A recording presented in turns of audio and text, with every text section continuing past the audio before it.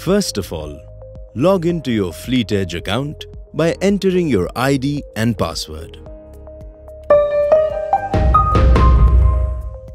To get into the driver application, the first thing we need to do is to add the driver. You can do this by clicking on Driver in Fleet Master. Now you have to click on Add Driver. By clicking on Add Driver, this page will open in front of us. Here, we have to fill in the basic details of the driver, like his first name, last name, branch, and mobile number. After filling all this information, we have to click on Add Driver. Hence, the driver will be added. Your driver's mobile number will be his login ID and his preset password will be 0000. You may also change it later. This is the process to log into the Fleet Edge portal in the mobile app. Now, let's go to the mobile screen. First of all, you need to go to the Play Store to get the Fleet Edge Driver app. There, you can search for the Fleet Edge Driver app and then install the application. After installation, open the application and select your preferred language out of a total of 8 languages. Then, here we have to enter the same mobile number which we had entered on the Fleet Edge portal while adding the driver. And its preset password 0000 is also to be entered here. You may also change it later.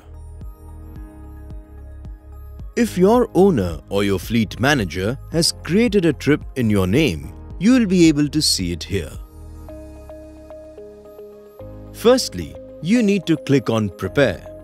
Here, you will be shown some parts of the vehicle for trip readiness. If these parts are correct, then you have to tick them. Then, you may continue. After that, you have to click on Start to start the trip. Then an OTP will come on your registered mobile number. You have to enter that OTP here. This will start your trip. Once your trip starts, you may also show your loading-unloading time. For that, you need to go to Start Load.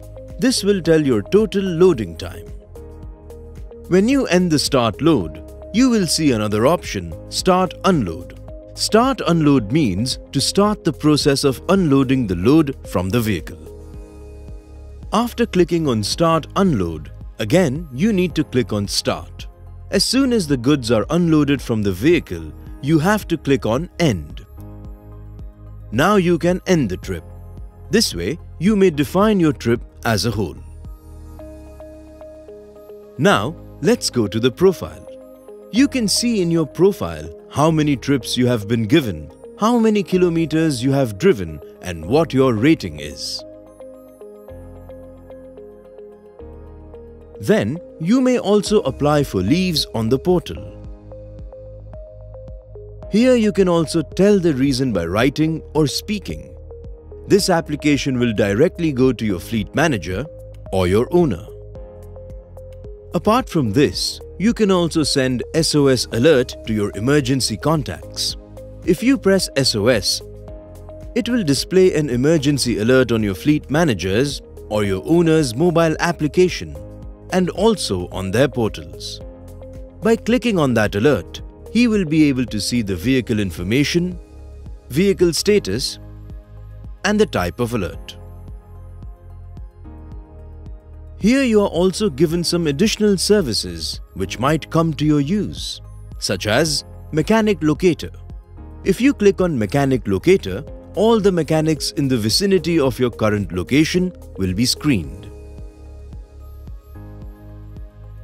Similarly, you can also check the nearby authority centers.